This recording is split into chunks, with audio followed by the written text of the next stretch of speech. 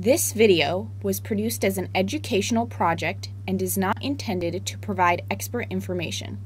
Always consult manufacturer's information and qualified professionals before attempting to service your biomedical equipment. Always follow safety warnings. In this video, we discuss how to use, maintain, and repair a non-invasive blood pressure or NIBP device. Blood pressure maintains proper heart function and blood circulation. Changes from a normal range can indicate a serious condition and should be evaluated. Making sure that the device works properly is necessary to ensure patient safety.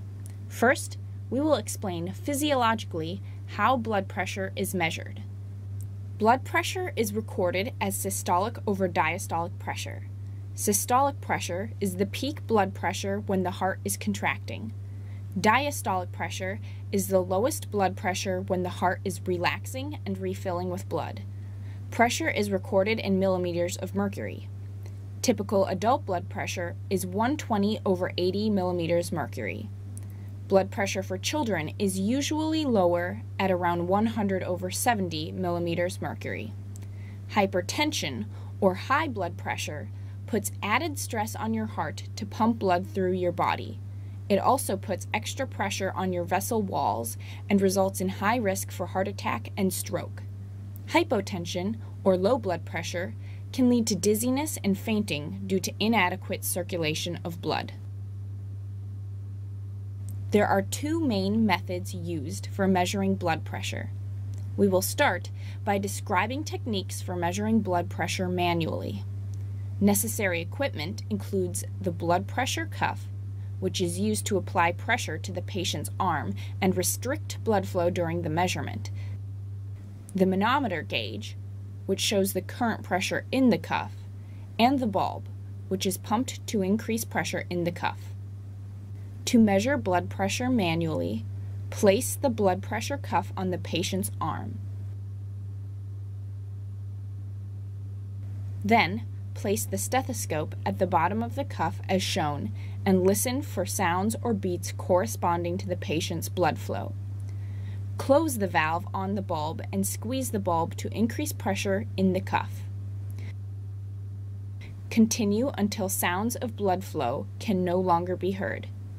Cuff pressure is now higher than the patient's peak blood pressure and no blood is flowing in the vessels under the cuff. Slowly release the valve so that pressure in the cuff decreases. The first pressure at which you hear a beat again corresponds to the systolic pressure and should be recorded as the first number in the blood pressure. As the cuff pressure continues to decrease, continue to listen until sounds of blood flow can no longer be heard. This pressure corresponds to the diastolic pressure and should be recorded as the second number in the reported blood pressure. When placing the cuff on the patient's arm, make sure to properly align the cuff by placing the marker in line with the patient's artery. Before squeezing the bulb, make sure that the valve on the bulb is closed so that pressure in the cuff will increase and no air will escape from the bulb. The initial inflation pressure must be above the patient's systolic pressure to cut off blood flow. After inflation, the valve is opened slightly to let the pressure slowly decrease. Listen for sounds as described previously to properly record the patient's blood pressure. This drop in pressure must occur slowly to ensure that the range during which the sounds of blood flow can be heard is accurately determined. The other method for measuring blood pressure uses an automated machine. This method is especially useful if repeated measurements are needed during a medical procedure. When using an NIBP device to measure blood pressure, first follow the same procedure for placing the cuff on the patient. When this process is completed, simply start the blood pressure measurement by pressing the start button on the NIBP machine. In this method, the NIBP device automatically inflates and deflates the cuff. During cuff deflation, it detects physical changes in the blood vessel as the blood begins to flow. rather than detecting sounds as in the manual method. The device correlates the occurrence of these signals with the pressure in the cuff to determine the systolic and diastolic pressures. During this procedure, the machine will continually inflate the cuff to a specified pressure, pause at this pressure for a couple seconds, and then slowly deflate the cuff. Then, once it reaches a pressure below diastolic pressure, it will deflate more rapidly. Finally, it will report the patient's blood pressure on the screen.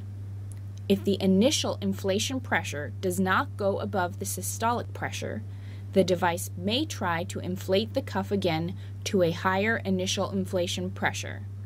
This should not be interpreted as a malfunction in the device unless it occurs more than 2 or 3 times. The NIBP machine has a variety of parameters that can be adjusted to change how or when it measures the patient's blood pressure. 3 functions that are frequently used on automated devices include setting the initial inflation pressure, setting an interval for blood pressure monitoring, and setting alarms. Adjusting these parameters will be different on each NIBP device, but we will demonstrate how to use these functions on one such machine. On most NIBP devices, there is a default initial inflation pressure of 180 millimeters of mercury, which is set automatically when the device turns on. However, if you require a higher or lower inflation pressure to adequately restrict blood flow through the artery, then this initial value can be changed. To do this, go under the Parameters menu, select NIBP, then choose Set Start Pressure. From here, utilize the knob to adjust the inflation pressure. When done, return to the normal or home screen. During some medical procedures, the patient's blood pressure will need to be measured at a certain interval. NIBP machines can be programmed to measure blood pressure on a set cycle of a specific duration. In order to do this, go to the Parameters menu, select NIBP, then choose Interval. From here, the knob can be utilized to select a time interval between measurements and then return to the normal or home screen.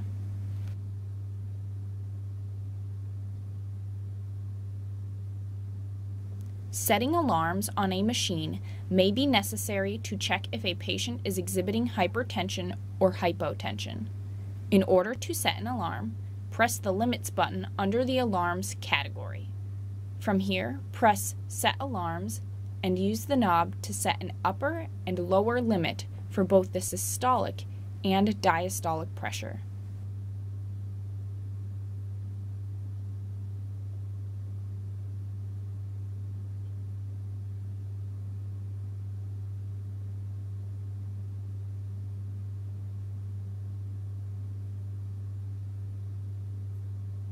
Once finished, return to the normal or home screen.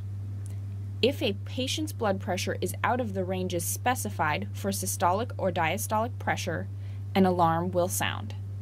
Regardless of which method you use, be sure to follow some common practices. First, use the proper cuff size. Use of the wrong cuff size can result in incorrect blood pressure measurements. Cuffs come in different sizes for infants, children, and adults. Second, a few basic mistakes should be considered before determining that the device doesn't function properly. Ensure that the NIBP machine is plugged into the wall before trying to use it. Also, ensure that the outlet into which it is plugged is functioning properly. Finally, ensure that the device has been turned on before trying to use any of its functions.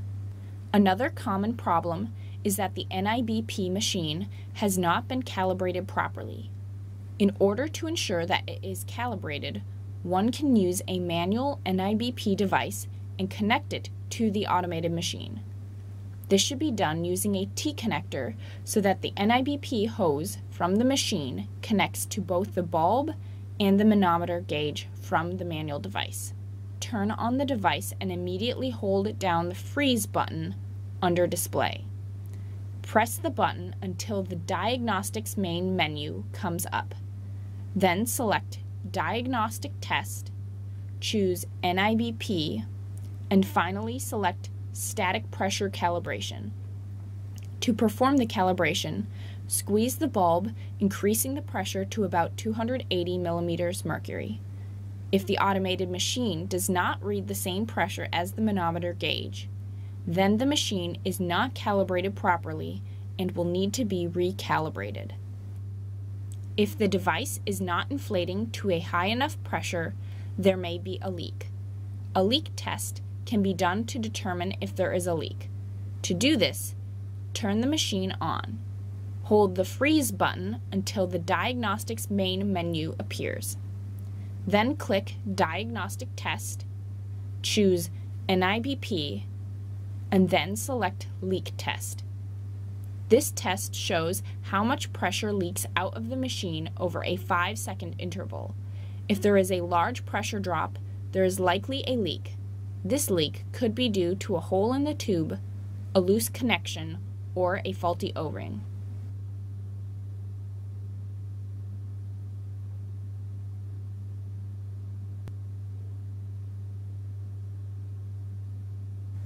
A hole in the tubing can be found by submerging the tube in soapy water. When the tube is pressurized, bubbles form at the site of any holes in the tube.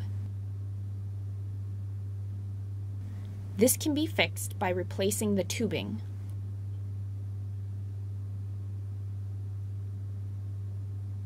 If possible, reuse the connectors at the ends of the tubing, since it can be hard to find the right connectors. Loose connections can also let air escape from the system. All connections should be tight. There are many different types of connectors that connect as shown. These can be checked for leaks by spraying soapy water over them while under pressure. Faulty O-rings can also let air out of the system. This can be fixed by removing the O-ring and replacing it with the properly sized ring as shown.